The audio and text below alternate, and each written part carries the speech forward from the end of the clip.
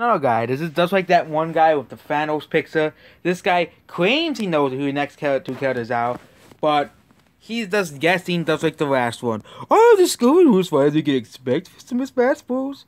Well, don't be disappointed if either of these characters are not in the game. One of these two main fighters is owned by Sega, 100% sure. It'll be either from the Shin Megami Tensei franchise, most like a 4 or 5, or Puyo Puyo. The other main fighter will become Konami, 90% sure. It will begin Echo Fighter similar to how Simon Victor announced either Bill and Rance or MZL rated and MZL S rated.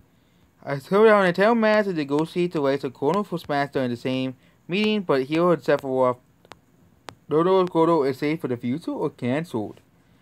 Okay, you know, I can't wait to see when the next two characters are revealed and it's not Raiden or Arle or Shin Megami Tensei character or those other two guys, Bill and Rance, and this guy is completely destroyed. Say if the guy have the Thanos profile, okay, and it's not Crash and Sora, it's like a Pokemon or, you know, another Cell character.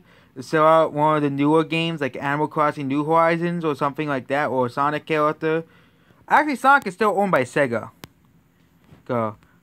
But again, what about Sonic? That's the thing is, what about Sonic? If it's a Sega character, I think it's gonna be another Sonic character, not Shin Megami Tensei or Puyo Puyo. I think it's gonna be another Sonic character. Because it is Sonic's anniversary. Okay. Hey, and yeah, it's basically about this week. Goodbye.